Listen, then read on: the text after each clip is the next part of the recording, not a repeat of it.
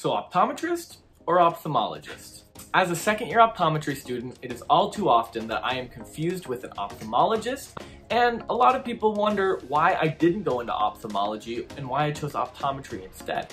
And instead of trying to convince you that optometry is better than ophthalmology or the other way around, I thought I'd lay out the facts. What is an optometrist? What is an ophthalmologist? How are their educations different? And if you are looking for an eye doctor, which one should you go see?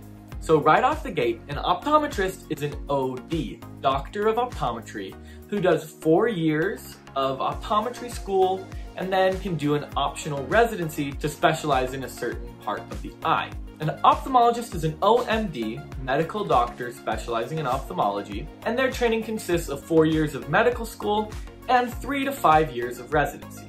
Now,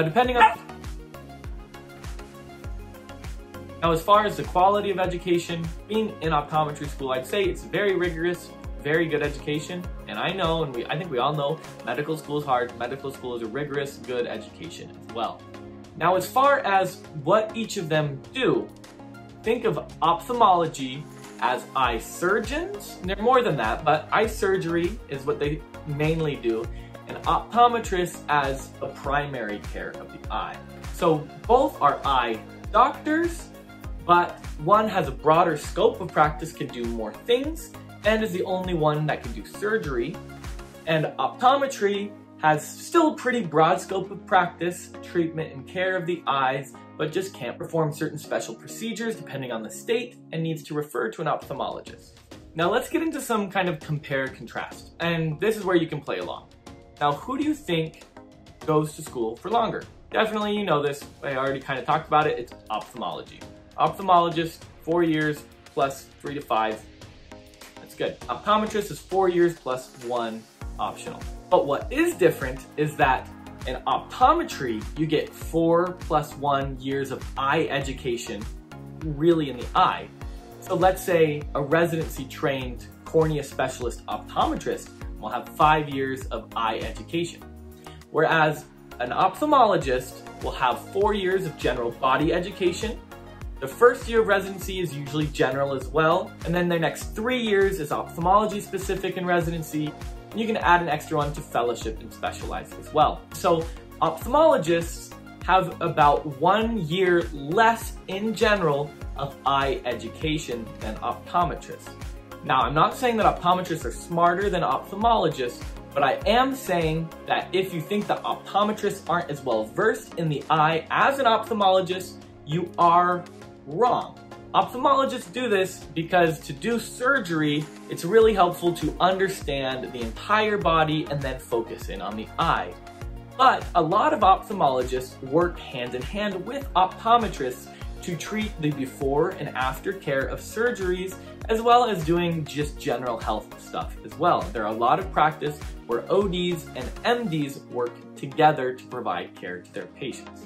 And so before you go down and hate me in the comments, just know that a lot of the times optometrists and ophthalmologists work hand in hand, and in general, hopefully, I mean depending on your person, neither of them consider themselves better or smarter than the other. Now next, compare and contrast, which one do you think is in more debt after school? Now that is actually debatable depending on which school you went to. Optometry school is generally less than medical school, but that's not always the case, and some optometrists do end up in more debt than ophthalmologists.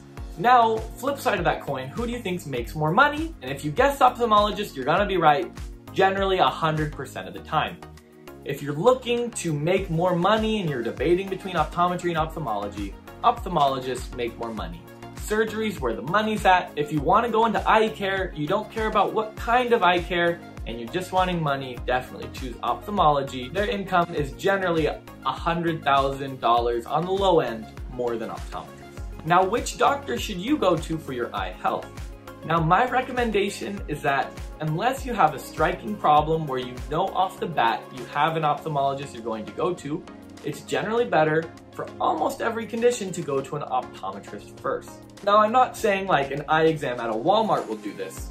Some Walmart doctors do a good job, but you'd want to go into like an optometry practice who can do a good comprehensive exam and get your general eye health, and that'll catch almost every eye problem, eye disease out there. So please go in for your annual or biannual eye exam for preventative eye care at the optometrist. Now, an optometrist will know when to refer to an ophthalmologist to get your procedures and get your things done. Now, you can go to your ophthalmologist. Ophthalmologists are trained to do refractions, give glasses, and give contacts, and things like that. A lot of times, they'll refer that stuff out to an optometrist, but they can and they are trained to do that. So to summarize, go to an ophthalmologist if you know you have like an ocular emergency or treatment, and go to your optometrist for general eye care.